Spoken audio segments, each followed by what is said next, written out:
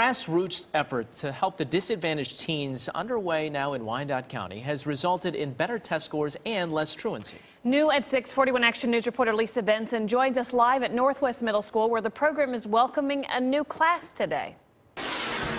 I'm live right now outside of the school, and while class is over, there are still students inside the building. It's part of a new after-school program that is helping students both in the classroom and at home so they can achieve a lifetime of success.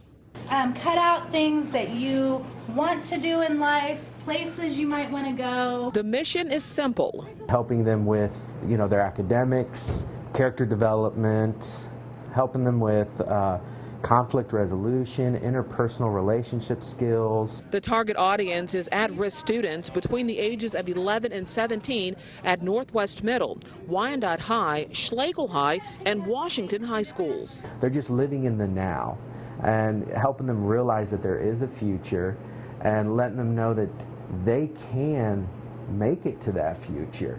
It's the Heartland 180-degree program. 25 students are currently enrolled in the referral-based after-school curriculum that meets 3 hours a day, 4 days a week. Donnie Cody went through the program last year. She's back as a volunteer. When I started talking to Mr. Max about my problems, I started learning that I should never give up on myself and to always push forward, because he turned his life around from when he was little, and so I could turn mine around. A support system and real-life solutions that work. This is the first day of class for these students, but Mendoza is confident that those who are still here on the last day will have a new perspective on their life and their future.